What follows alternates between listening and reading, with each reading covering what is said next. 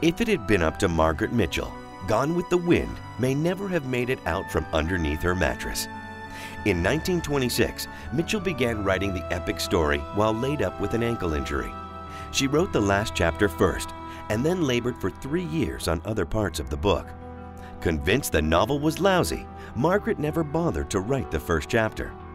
Chunks of the unfinished manuscript were hidden between mattresses, under the sofa, and could even be found propping up a wobbly table.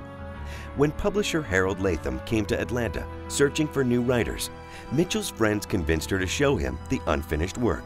Latham fell in love with Gone with the Wind, but insisted she change the name of the lead character from Pansy O'Hara to Scarlett. Mitchell was awarded a Pulitzer Prize in 1937, and the rest, as they say, is history.